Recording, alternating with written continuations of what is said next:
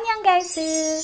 For today's video, we're going to celebrate the birthday of Hangul or Korean alphabet. What?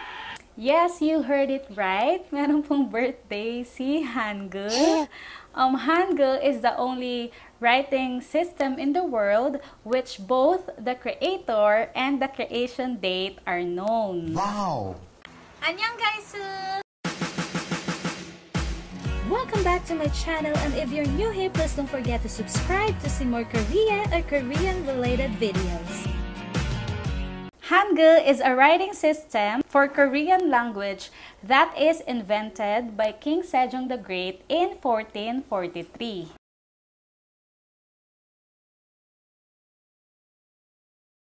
Hangul Nal or National Hangul Day is celebrated in Korea every October 9 of the year. So to celebrate Hangul Day, I'm going to share with you my most favorite Korean phrase, which I often heard at Korean dramas. This might be simple or very common to others, but for me, this is very inspirational. Aww. I will do it handwritten in Hangul. I'm not good at art, but let's go for it. Okay, let's get it.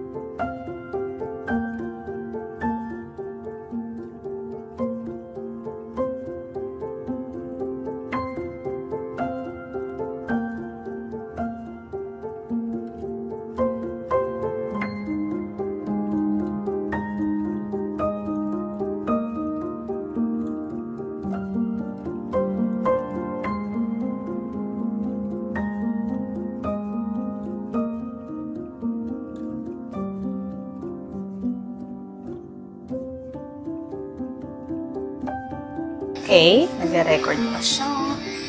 Let's go!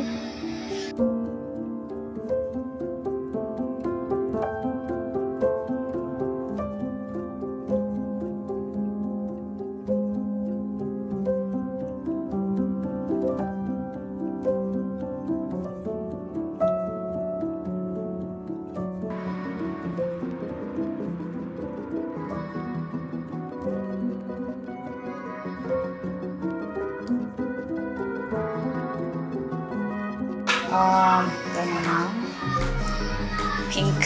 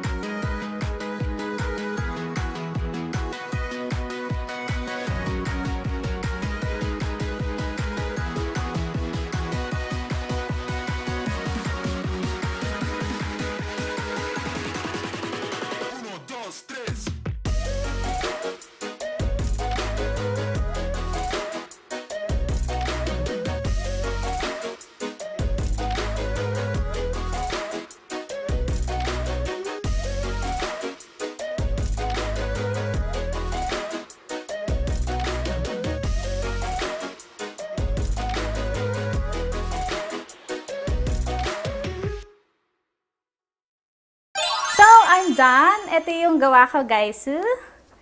Tcharam! Woo! Nan 할 수 있어. Meaning, I can do it. 난 할 수 있어.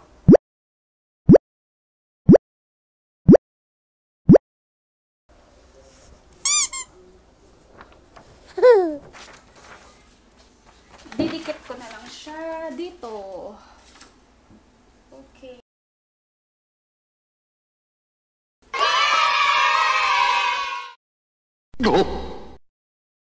난 할 수 있어 or I can do it.